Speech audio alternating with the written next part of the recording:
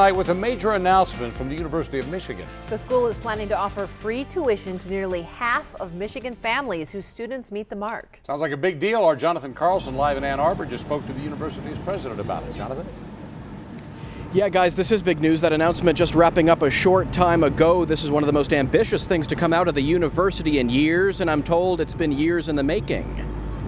Excitement on the U of M campus this afternoon as school leaders announced a bombshell plan for incoming students. Free tuition to in-state students whose families make under $65,000 a year. There are many students growing up in families that look at the University of Michigan and think we're too expensive, and even if their kids are talented and hardworking, they're just afraid. They're afraid to let them apply, because if they get in, imagine telling your kid, you know, congratulations, but we can't afford to send you. The Go Blue Guarantee, as it's being called, is the first program of its kind for any university in Michigan.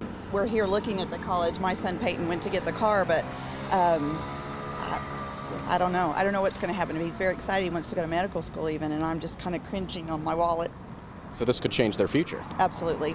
Applicants would have to meet other strict guidelines, but nonetheless, this move opens up higher education to a whole new group of applicants from lower income levels.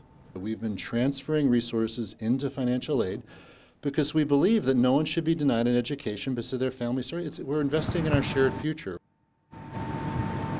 So again, you are guaranteed 4 free years if you do qualify for this program, guys.